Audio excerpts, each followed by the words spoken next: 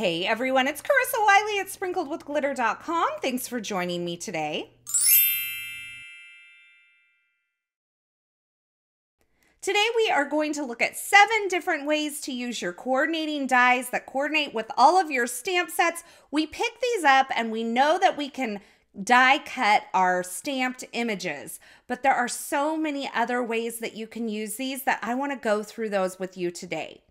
So I'm going to be making 5 different cards featuring these different techniques, and we're going to start out with this Hey You stamp set.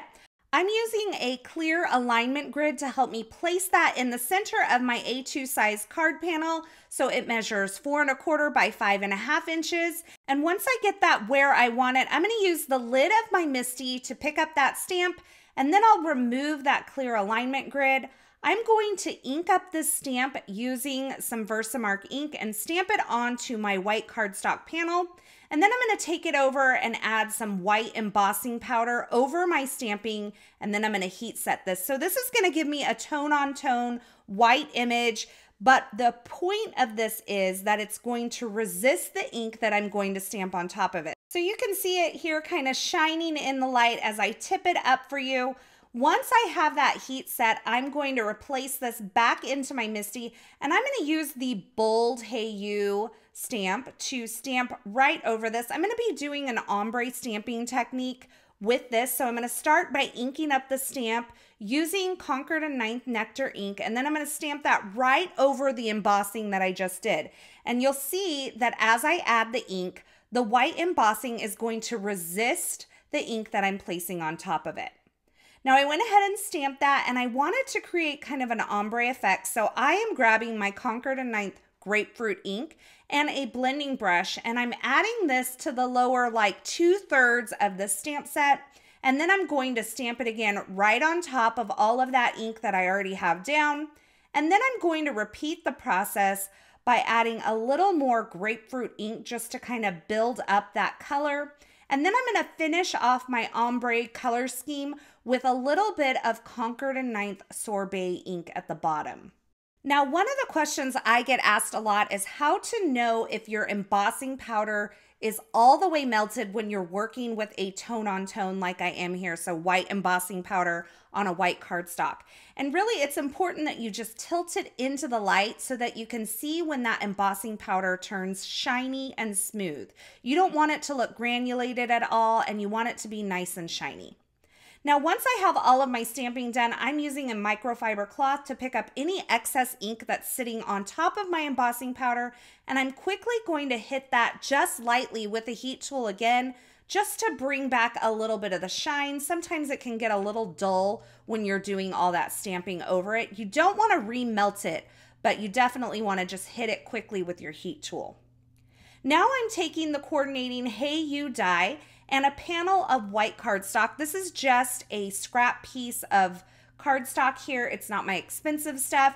And I'm going to run this through my Platinum 6 die cutting machine to die cut this from the panel. Now I am using this as a jig to help me place my die over the stamping that I just did. So you're going to see I've cut down this panel so that I can kind of work around it. I've lined it up with the stamping that's on my cardstock piece, and I've held it in place with some low-tack tape, and then I slipped the die right into that opening of the die cut piece. It kind of locks in. You'll feel the edges kind of slip into that cardstock. And then when I run it through my die cut machine, I have a perfect cut of that stamping that I just did. So obviously, coordinating dies are meant to coordinate with the stamped images. So they're great for die cutting these images.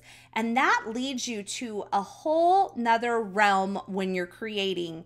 And so we're going to go through some of the different uses for these coordinating dies and different techniques that you can do when you have coordinating dies for your stamp set. So I've also created a panel of Nectar cardstock from Concord & 9th, and I have die cut that Hey You from the center of it. And then I'm going to flip it over and add some foam adhesive to the back of this panel. The first technique that we're doing is to use a coordinating die to create a recess on your card. So you can see I have this negative space. I'm placing it over another plain piece of Nectar cardstock that's a little bit smaller than my A2 size card front panel. And then I am going to add some liquid glue into those openings and place the die cut letters into those openings. And this is creating a recess. Now, this is one of the many ways that you can add dimension with coordinating die cuts. Now, if you didn't want there to be a recess, you could skip the foam adhesive on the back of this and you could still inlay those stamped letters, and that would give you a die cut inlay instead. It's a very cool effect. Both of them are really fun to do, but you can see how those letters are kind of recessed back from my card panel. And I did go in and add the inner parts of the O and the B and the D to create that dimension in the center of the letters as well. That part's kind of optional. I finished off this card by stamping and die cutting a few balloons from the Peekaboo Friends stamp and die set, and that finishes off my first card. Now for cards 2 and 3, I'm actually going to use the same layout for both of them. And I'm using this painted floral stamp set from the Essentials by Ellen line along with its coordinating dies to create, number 1, masking, but also a debossed image around my stamped images and a hot foil line around my stamped images. So starting off with masking, I have stamped this floral onto my card fronts. I'm using the same inks that I used before. And now I am die cutting that coordinating shape from some Gina K masking magic paper. So this is technique number 2, is masking with dies. Now, I will be honest, when you're going to mask using a coordinating die, you're not going to get stamping all the way up to the edge of the previous image. If you wanted to do that, you would need to fussy cut it. But in this case, I think it's really nice to have that little bit of a white outline around this stamped image because of the techniques that I'm doing. So I'm just going to continue creating my scene here using this beautiful painted florals stamp set. It has some great layers, and I'm also adding in a few little dots using some honeycomb ink, and that stamp is from the Organic Elements stamp set from the Essentials by Ellen line. Now you can see when I remove my masks from these images, I have a really nice clean look. I have that little bit of a white outline, and none of the green, blue, and yellow ink overlapped with my beautiful nectar floral that I had underneath. Now on this first panel, I'm going to create a debossed effect using the Universal Platform System for the Platinum 6 and the coordinating die. So I'm just following the instructions on this universal platform. I'm starting with my A plate and then my B plate. And then I have my paper and I have the die facing up into the E plate, which is the silicone mat. I'm finishing my sandwich off with the D, which is the adapter plate. And then I'm running that through my Platinum 6 die cutting machine. Now you can do this with other die cutting machines as well.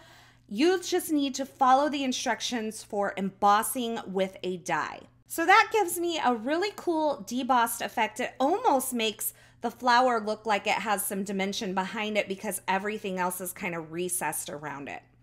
Now for this next panel that I created, I am going to do foiling with a die. Now you are going to use the same setup that you would use with a hot foil plate. You're just using your die instead. Now, when I'm foiling, I like to always remember that the dull side of the foil will always face my paper. So if you're building your sandwich on your actual work surface and not your platform itself, that can be something helpful to use.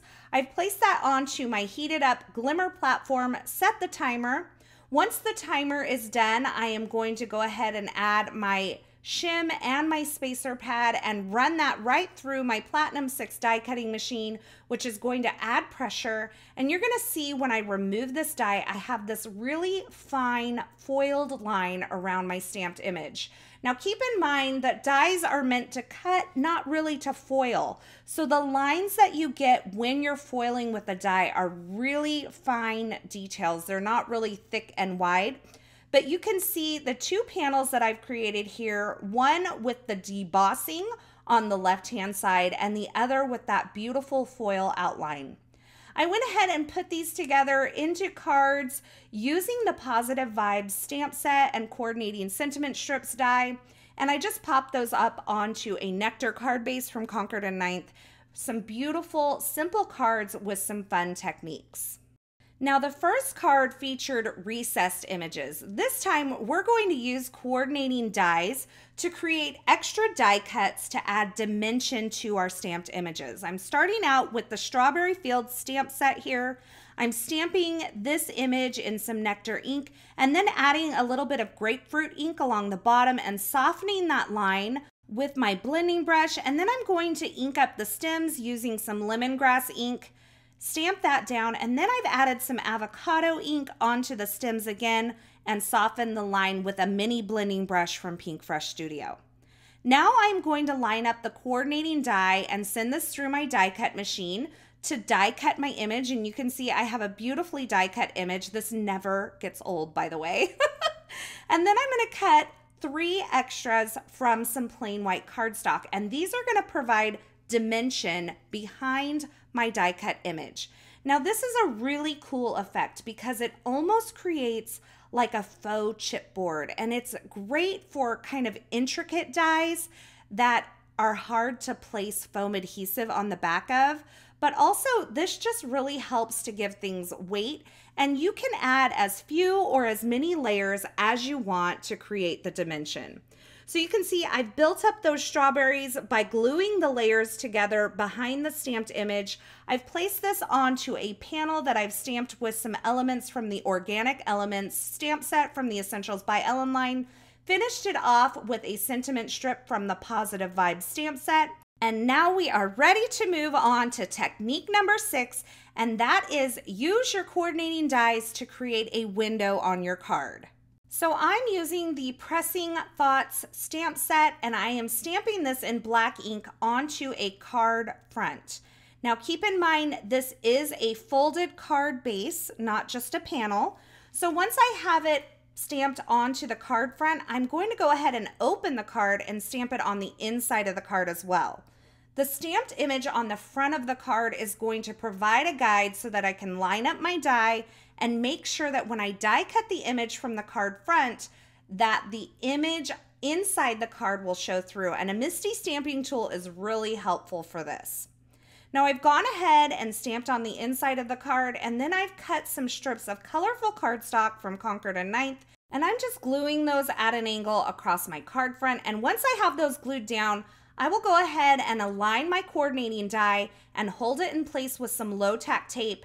And then I'm going to make sure that I open my card base before I send it through my die cut machine. I only want to cut the card front, not the image inside the card. So it's important to make sure that you open that card base before you die cut it. So that creates a perfectly placed window on my card front, and that image is stamped inside the card. Now for the 7th and final technique, I wanted to share stamping with fun foam. Now this is craft foam that you can get at any big box store, and it die cuts and stamps much better than you would expect. I'm using my normal die cutting sandwich to die cut this Pressing Thoughts die from the fun foam. I'm going to run that through. Like I said, it's just my regular die cutting sandwich. And then I'm going to remove that from the negative portion, and I'm going to line it up with the stamped image that is inside of this card that I just created. Now, in order to get this to stick to my Misty stamping tool, I'm going to have to use a little bit of tape runner adhesive to hold it to the lid. But you can see I've aligned it with the stamped image that's already there.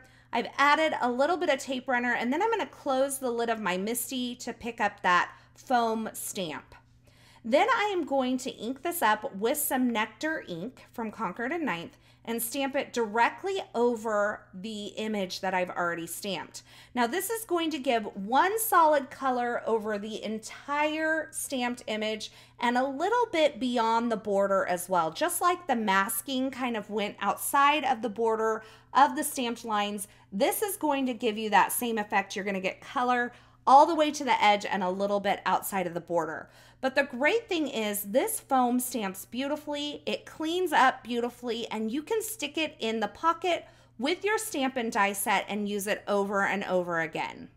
So here's a look at the 5th completed card. It has that really cool window on the front as well as that stamped image on the inside with that color that I stamped using the fun foam. And that wraps up my 7th and final technique for using your coordinating dies with your stamped images to kind of change things up and stretch your supplies and get different looks. Now keep in mind there are so many other techniques that you can do with your coordinating dies. This does not even scratch the surface. There are so many possibilities. Think partial die cutting or adding action with a specialty die or an action wobbler. Those are all possibilities when you have these coordinating dies that coordinate so beautifully with your stamp sets. I would love it if you would leave a comment below and let me know which of these 7 techniques is your favorite to do with your coordinating dies, or maybe it's a technique that I didn't even mention in this video. Let me know in the comments below. As always, I will have links to the featured products used in these projects in the video description, so be sure to check there if you're looking for something in particular.